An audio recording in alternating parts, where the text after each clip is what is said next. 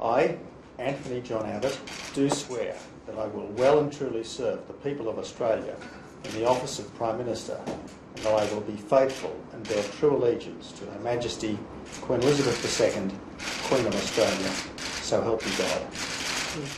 Tony Abbott being sworn in by a female Governor-General and swearing allegiance to a British Queen. But he's already faced criticism for the male makeup of his government. Just one woman among the 19 cabinet members being sworn in today. The media has focused in on the issue, but Tony Abbott appears keen not to be distracted and has promised to lead a government of action. We are determined to honour our commitments to scrap the carbon tax, to stop the boats, to get the budget under control and to build the roads of the 21st century. We will be a problem-solving government based on values, not ideology.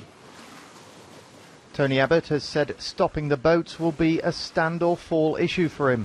He's appointed the Deputy Chief of the Army to lead Operation Sovereign Borders to try and stop the thousands of asylum seekers trying to reach Australia's shores.